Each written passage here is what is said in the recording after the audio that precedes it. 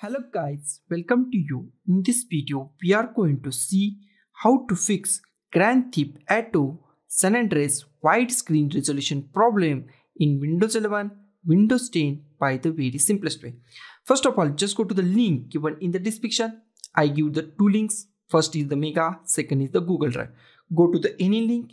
I am going to the Mega link. Then this website is automatically open.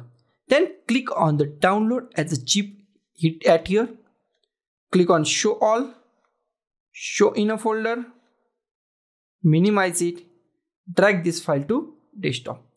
Then close this, then right click on zip file, show more option, extract file, click on OK. Here is our newly downloaded file. Okay, double click on it. Double click on it, double click on it. Here is our files. Just press Ctrl Alt on keyboard, Ctrl A on keyboard, or just select this all files. Right click on it, show more option, copy these files, minimize it. Then go to the shortcut of your GTA San Andreas. Right click on it, go to the show more option, and just go to the open file location. Here just paste this all files. Just go to the blank space, right click it, show more option, paste this file, replace the file. Okay, now close this.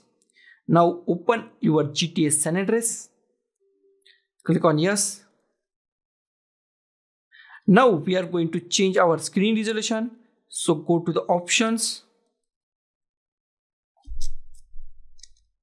Here we find display settings.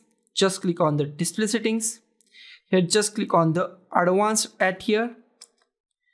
At last we find resolution. Just go to the resolution.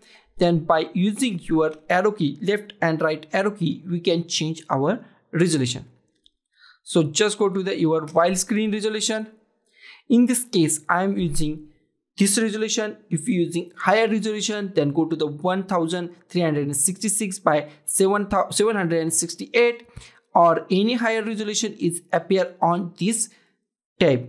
Okay. Now just select your resolution and just hit enter on your keyboard.